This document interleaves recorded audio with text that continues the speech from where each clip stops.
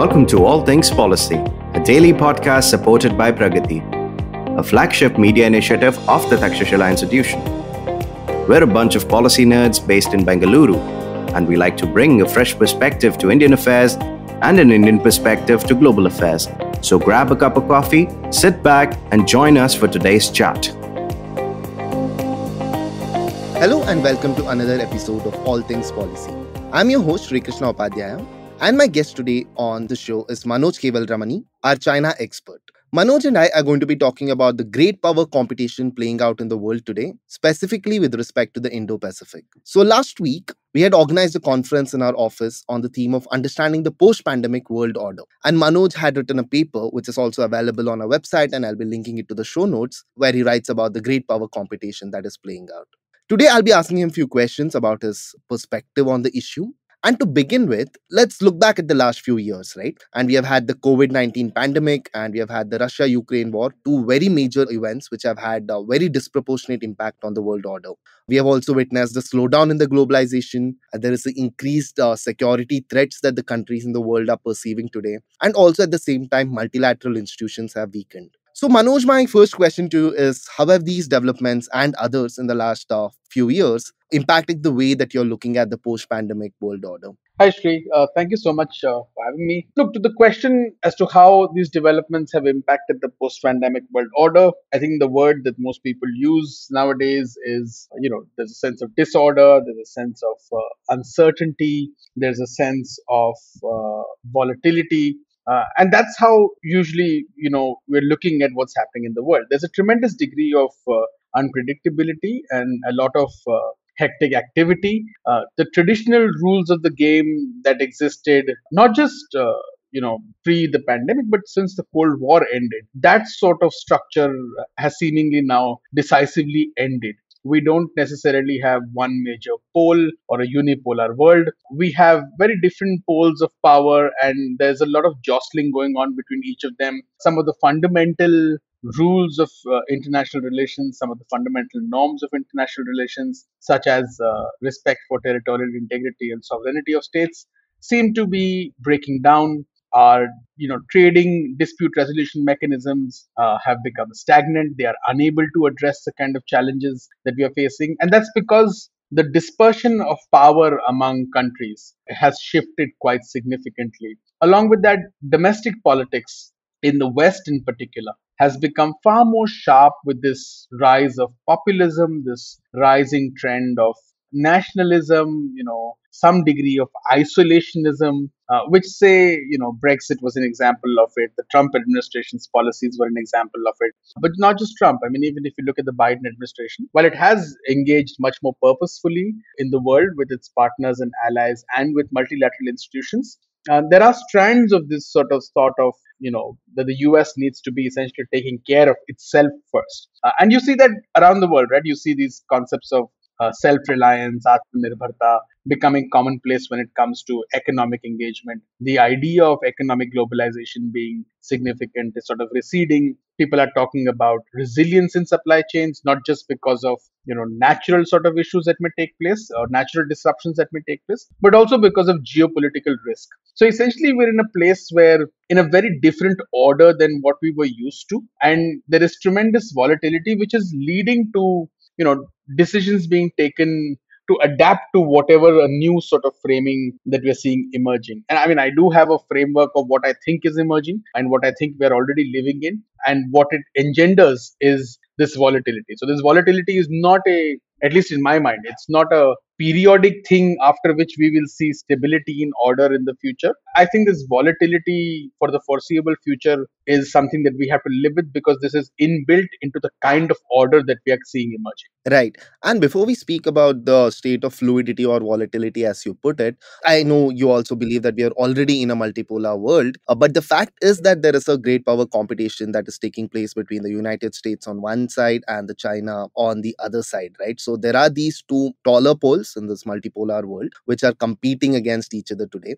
But at the same time, due to the processes of globalization and trade over the last 40 years, they are also deeply integrated with each other in many respects, economy being one of them. So where exactly are these two countries, these two great powers today competing? and at what points are they cooperating with each other? And I also have a second part question to this, which is that, a lot of people are comparing this with the Cold War situation which existed after the World War II had ended between our Soviet Union and the US on the other side. But you believe that is wrong. You believe that you cannot call this a new Cold War. So I would like to hear more on these two aspects. Yeah, let me begin with the second part first. Whether this is a new Cold War. Look, I mean, you can call it a new Cold War and you can give it whatever characteristics you want to define it as a Cold War.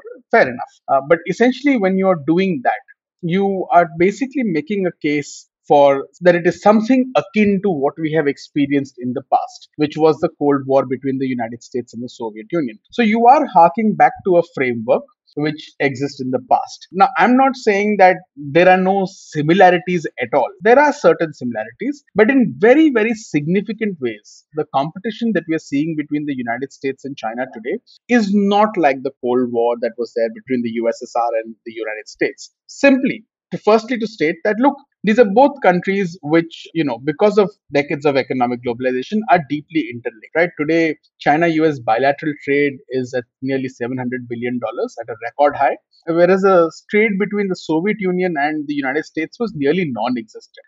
So there is this deep sort of intermingling in the economies of the two countries in terms of their innovation ecosystems, which I think is inescapable, right? And which makes confrontation of the kind that we saw during the Cold War very, very difficult, right? In that sense, I think economic globalization over the past 3 decades has actually done its job. It has made major power confrontation and conflict all the more difficult. In the past, during the time of the Cold War, the one sort of key factor underpinning, you know, sort of mitigating conflict between the US and the Soviet Union was the fact that there was mutually assured destruction. Today, because of economic globalization, it's not just mutually assured destruction at a nuclear weapon level and, in terms of weapons of mass destruction, but it's also economic, which makes this sort of competition that we are seeing today much, much more complex. And therefore, the tools that you will bring to the table in this particular competition will be very different.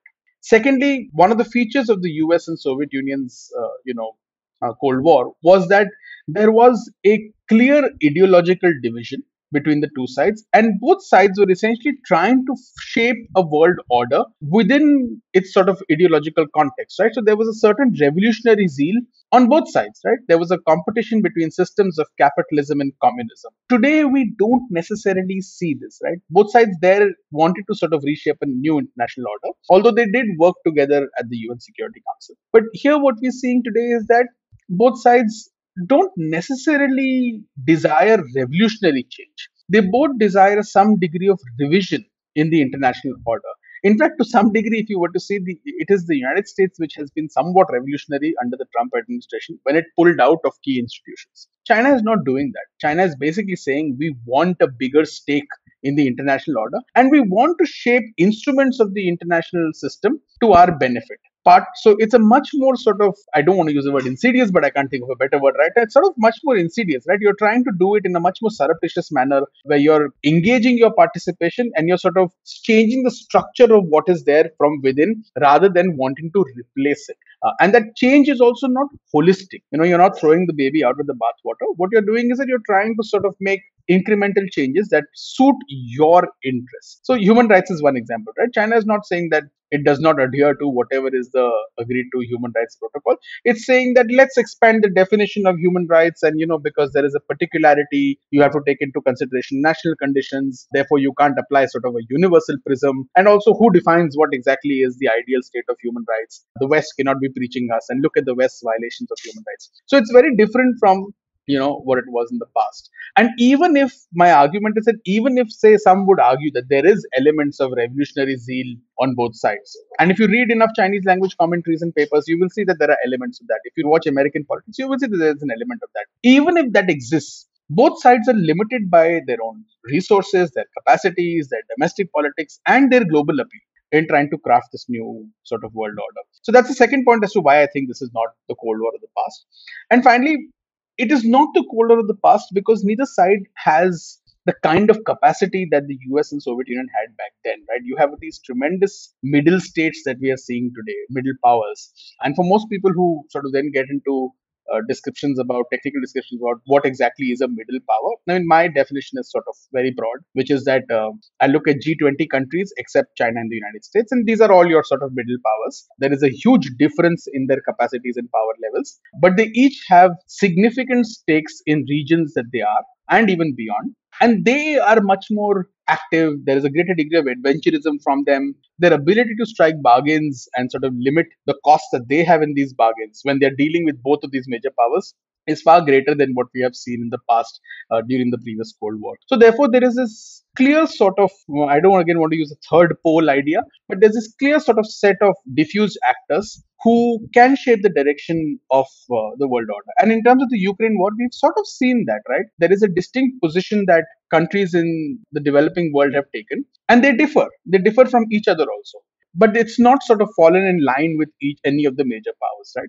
So, for all those reasons, I don't think this is a Cold War. Now, where do China and the United States compete? I mean, to me, right now, their competition is holistic. It's across the board. It's in all dimensions, but most sharply in terms of emerging technologies. That's where we are seeing the sharpest levels of competition. In terms of where do they cooperate? At present, there is absolutely very little cooperation that's taking place. Both sides are struggling to arrive at some degree of stability to even talk to each other. In November, you started to see some degree of movement towards regularized dialogue again, which had broken down in August last year when Nancy Pelosi visited Taiwan and the Chinese overreacted to it. So from November, after Xi Jinping and President Biden met in Bali, there was this process of stabilization that began. There were meetings amongst officials at different levels. There were talks between, say, US Secretary of Defense and the Chinese Defense Minister. And US Secretary of State Antony Blinken was expected to visit China in the first week of February to essentially kickstart another round of dialogue and conversation. But all of that was blown up with the balloon. And so far, what we've seen since that balloon controversy is that neither side is, I mean, the United States has actually reached out and they've actually tried to talk, and the Chinese have basically said, we're not interested. At the sidelines of the Munich Security Conference last week, there was a meeting between Antony Blinken and senior Chinese diplomat Wang Yi. That meeting didn't seemingly break any ice if the readouts from both sides are to be believed. And what you see right now is essentially from the Chinese side is a lot of vitriol because the Americans have gone ahead and shared details of what they see as this massive espionage program using balloons that the Chinese were engaged in with 40 countries. And other countries have raised the issue with Beijing too. Most notably, the Japanese foreign minister specifically raised the issue with the Chinese foreign with Wang Yi when they met in Munich, which I think has irked Beijing a lot. So I think we're some way away from cooperation and stabilization, but there are many areas where they can cooperate from, say, health, pandemics, climate change, possibly on issues like Afghanistan and terrorism. So there are areas where they can cooperate, but essentially the idea is that these two great powers need to be talking to each other so that you don't accidentally or get into conflict or sleepwalk into conflict. Right. On the use of the Cold War paradigm to explain the current situation today, one of the things which you wrote, which really struck me, was the fact that thinking of today's world in terms of the Cold War lulls us into a sense of complacency because we think the conclusions are foregone, right? We think the international liberal order backed by free trade is going to re-emerge much like it did 30 years ago when the Cold War ended. But in fact, in reality, there is no such guarantee because the competition between US and China can pan out in very unpredictable ways.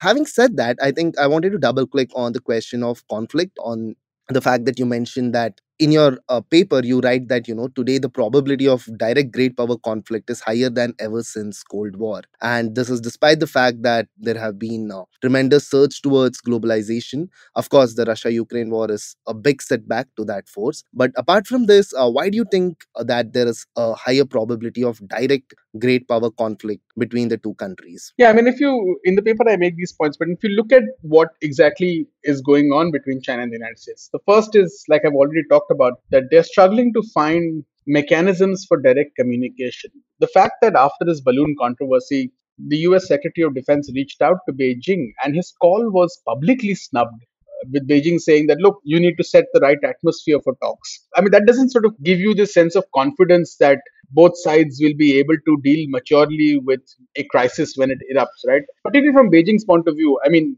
when's a good time to talk if a crisis is not a good time to talk? So I think that that sort of gives you a sense of, that sort of erodes some degree of confidence in the ability. But there are some structural reasons, right? I mean, the Russia-Ukraine conflict is the starting point, right? I mean, to me, that conflict coming particularly after that February 4th, 2022 joint statement between Putin and Xi Jinping, which drew parallels between what was happening in Eastern Europe with NATO's expansion and the US's Indo-Pacific strategy, and and subsequently Chinese narrative around how this is essentially an American proxy war being played out in Ukraine, where America is trying to essentially constrain Russia and expand its hegemony and so on and so forth. And it sees parallels. Beijing sees parallels between that and what's happening in the Indo-Pacific region. To me, that's your first red flag, right? That it tells you that Beijing feels that it's under far more threat, and it is therefore going to be prepared. And also the fact that that statement that I mentioned, the joint statement, it refers to China and Russia both needing to sort of intervene in their near abroad, in their regions, to their periphery, to maintain their interests, which again does not bode well for stability in the Indo-Pacific region, particularly for China's neighbors. And we've seen obviously actions taken, say with regard to India, which reinforce that idea. The second point is that if you look at what is happening within the Indo-Pacific region in itself, there has been a fundamental reorientation of American force posture in the region, right? And this has been incremental, but it's taken place quite purposefully. In June 2019, the U.S. Department of Defense's Indo-Pacific Strategy Report talked about having quote combat credible forces that are forward postured in the region. And since then, there have been steps taken to achieve this.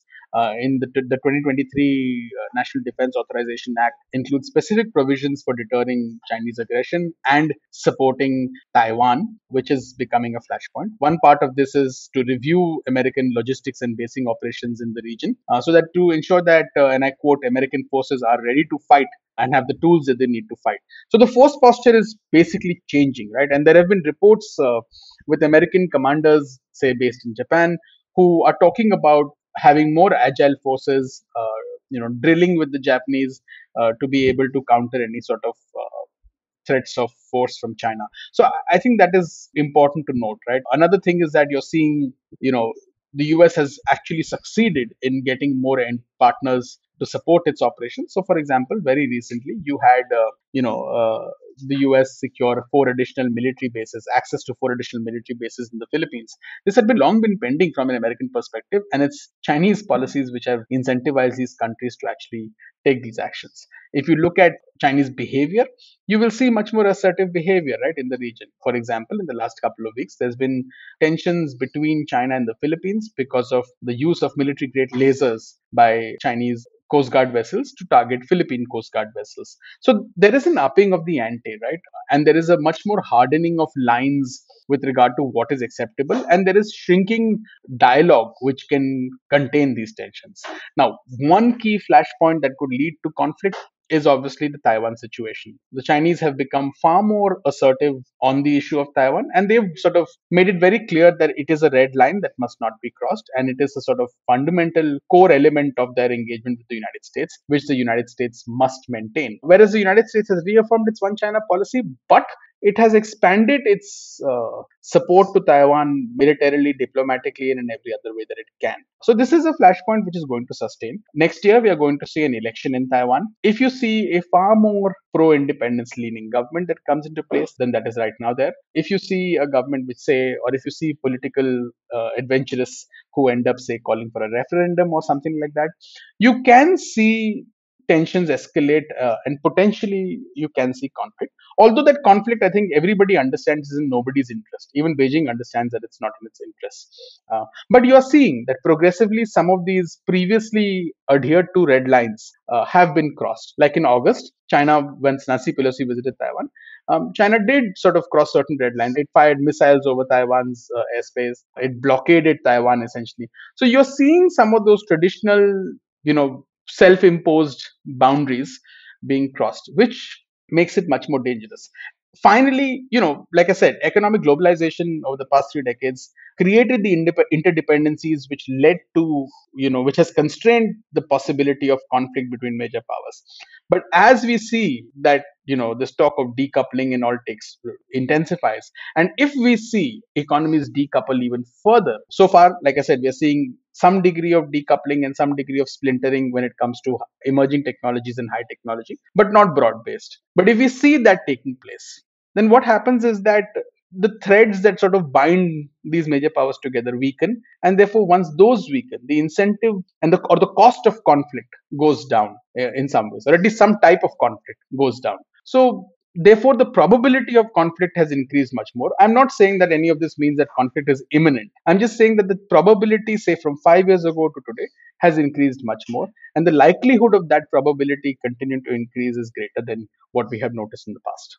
Right. And the probability that this conflict is actually going to play out in the Indo-Pacific is also gone up, is what I would believe. But thanks, Manoj. Let's take a short break now and we'll come back with more.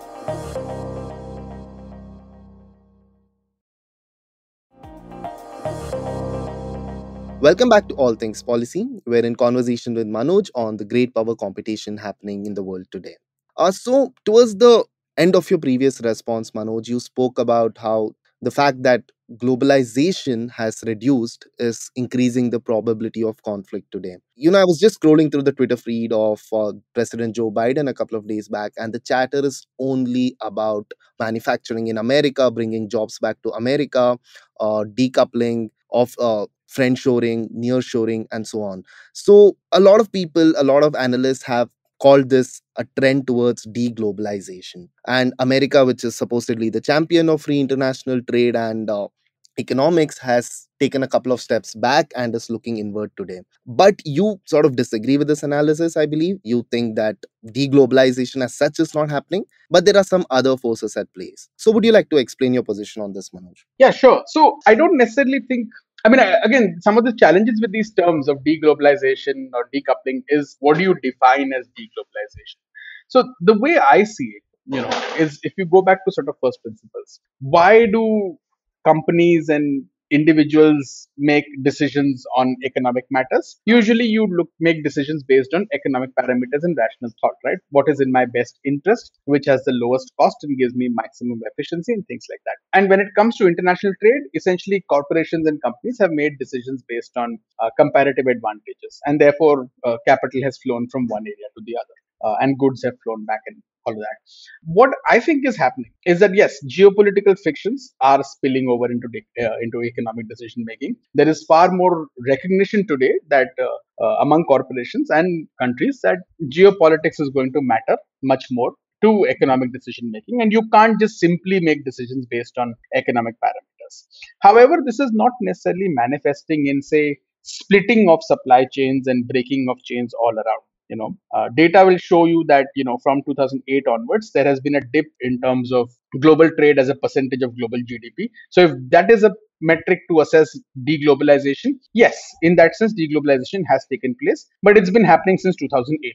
It's not a phenomenon that's happened right now, or because of the pandemic, or because of China US competition. If you go back to 2008 2009, actually China US relationships was fairly strong, right? Beijing had been working with the United States to deal with the fallout of the global financial crisis.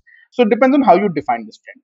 My view is that if you are simply looking at deglobalization or reduction of companies investing in what are seen as rival countries, geopolitical rival countries, then that's so far not really happening, right? What we are seeing is that there is a certain degree of weaponization of economic dependence, which is evident in, say, what China does with bananas with the Philippines, or with what China does with imposing tariffs or using non-tariff barriers with regard to Australian goods, or say what India has done with regard to blocking Chinese apps, what India has done with regard to Chinese investments and blocking them, or trade with China, what the United States has done with regard to Huawei and others. So there is a certain weaponization of economic interdependence. There's a certain return to industrial policy, which is when, say, President Biden says that construction materials that are used will be made in America. The CHIPS Act was passed in America. The Inflation Reduction Act, all of which subsidize American companies and the use and call for the use of American products and boosting American manufacturing. Likewise, in India, we've seen this narrative of Atmanirbharta. In the US, in Europe, there's this green industrial deal that has now been cleared. In China, there is this idea of self-reliance and the use of industrial policy. So across the board, you're seeing industrial policy becoming the go-to tool for a large number of sectors, right? And that's true, that's happening. And the third thing is that there is an emergence of a splintered technological ecosystem. So when it comes to emerging technologies and critical technologies, you're seeing some degree of splintering that's taking place. And this is happening not necessarily entirely in national boundaries, it is maybe happening with groups. So the Quad is an example of this, right? Where you're talking about emerging technologies within a particular group, and those groups are likely to be built on basis of trust and political trust. So that is how I would describe the sort of future of globalization going forward. That you will see these trends playing out, because at the same time you are seeing, say, India China trade at record high at about 125 $127 billion. You are seeing US China trade at record highs. So it's not deglobalization as a whole. So in a nutshell, I think it depends on what you define as deglobalization, and you can make the case for that. But if you look at the broad picture, I don't think deglobalization understood as, a breaking of chains and a breaking down of trade between countries is really taking place. Also, finally, in terms of investments, say in China, if you look at data from AmCham Shanghai, if you look at the data from the European Chamber of Commerce in China, if you look at data from Japan's JETRO, what they are telling you is that companies are not exiting China because they fear geopolitical risk. Very few are. Most companies expressed anxieties in surveys over the last 2-3 years with regard to China's COVID policies, because they felt that the way that was handled, it was eroding, policy predictability, reliability, and efficiency. And that, I think, can be a long-term concern. Also, they were worried about disruptions. Once the disruptions were caused, it made them realize that they needed to have resilience in supply chains. So you divert some investment somewhere else. But that does not mean that you're exiting China. In fact, if you read news reports, a lot of Western companies have not even exited Russia. So it's not that companies are simply looking at geopolitical risk and saying, okay, it's a done deal, we need to exit. That's not really happening. What they are doing is that they are looking at that, they are trying to build resilience, but they are not exiting markets. They may be reconsidering future investments, but current investments are not necessarily going out. But yes, the politics around the world, in countries around the world, is impinging on these decisions much more. So we might see that impact going down the road in the future, in the years to come. But I don't think it will be as holistic as a breakdown of the system that we are thinking about. That the word deglobalization sort of talks about. Sure. Actually, now let's move on from economics to foreign policy and diplomacy, and I have a question to you on the aspect of middle powers that you mentioned earlier on in this conversation. So you say that everybody in the G20, other than the US and China, can be termed as a middle power today. And in this great power competition in a multipolar world, the middle powers are jostling for advantage. And you have written that, this is a good opportunity for the middle powers to engage in strategic deal making with the great powers being US and China.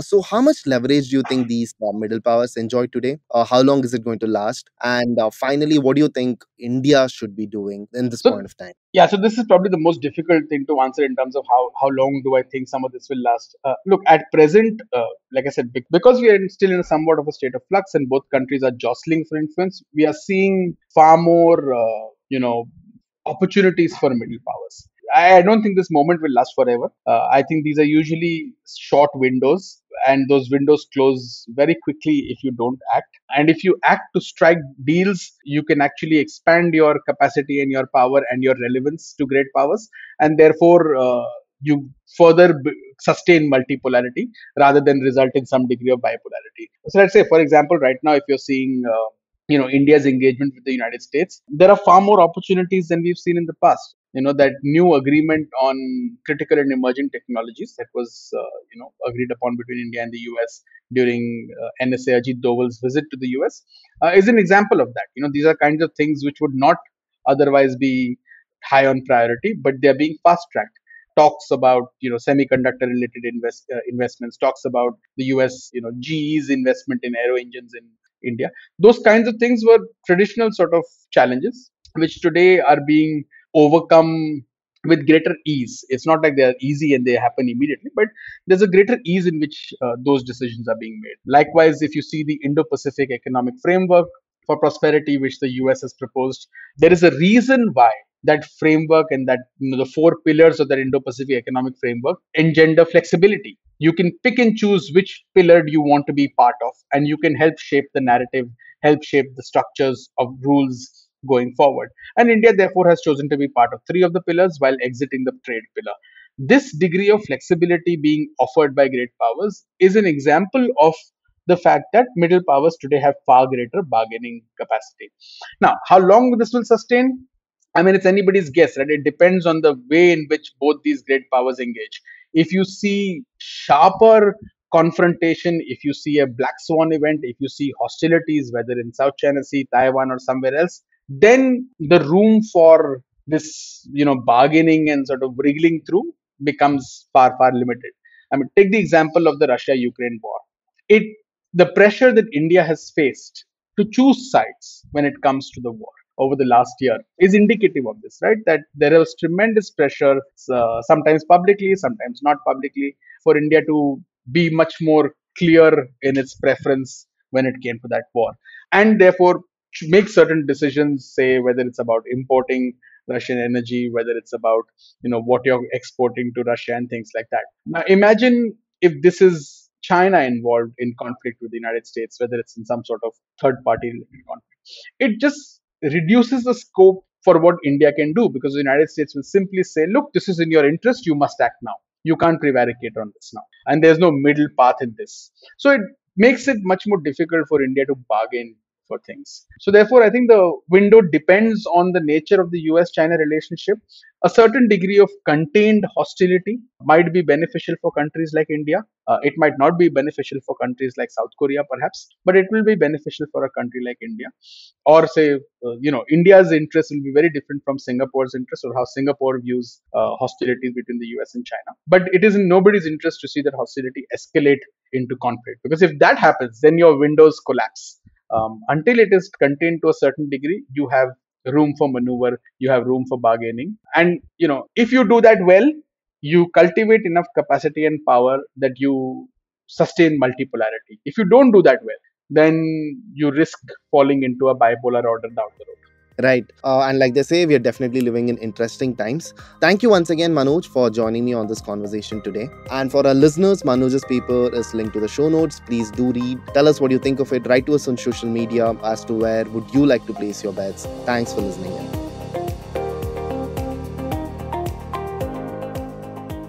If you liked our show, don't forget to check out other interesting podcasts on the IVM network. You can tune into them on the IVM Podcast app, ivmpodcast.com, or wherever you listen to your podcasts.